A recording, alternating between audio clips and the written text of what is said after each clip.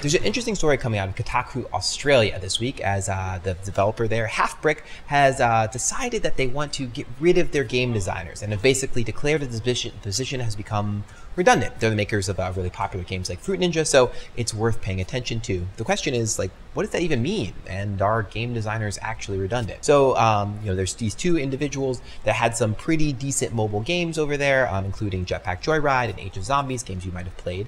And Shaniel Deo, the studio's CEO, said that in a statement to Gamasutra that they would rather than design being its own silo, they wanted everyone on the team to be empowered to contribute to design. The maker Double Fine has a very similar kind of process where they've grabbed certain people from the team to create different games. And it's got, for some of you that might sound like a little bit iffy, this idea of like getting rid of game designers, but then it got me thinking, maybe HalfBrick does have a point. Do we actually need game designers? So games as a medium are basically there's two different ways to think about it. So on the one hand, video games have this long lineage of great game designers. Shigeru Miyamoto, who designed Mario and Zelda. There's Warren Spector, who created Deus Ex. Clint Hawking, who did the Splinter Cell series and Far Cry. Kim Swift, who created Portal. But the thing is that, designers have to work in teams, with some exceptions like Jonathan Blow making Braid. And again, these exceptions tend to be games on a much, much smaller scale.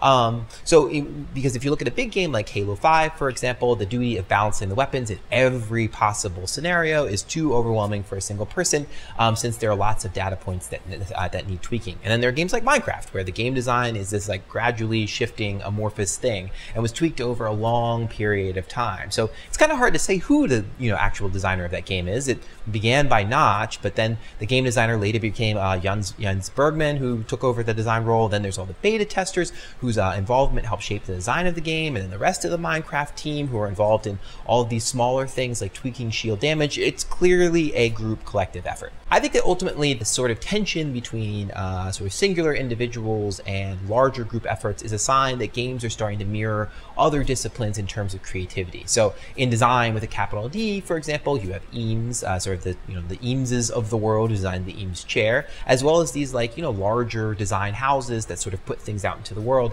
as a collective effort. So for example, if you look back at car design to sort of mirror these two different creative poles, in the 60s you had designers like Paolo Martin, who was the chief of the styling department at Pininfarina.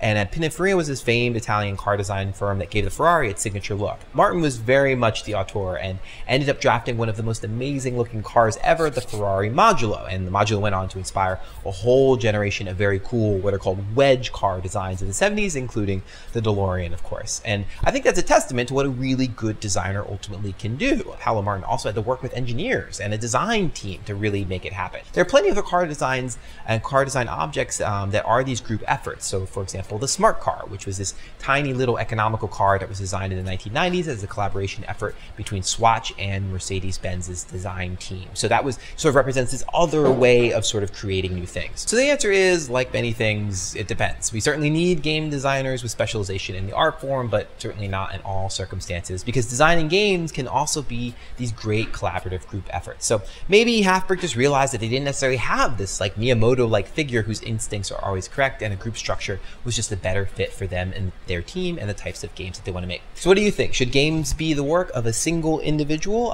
something that a single person can kind of put their name to, or will they always be group efforts? Hash it out in the comments, and if you like what you saw, please subscribe. I'll see you next week.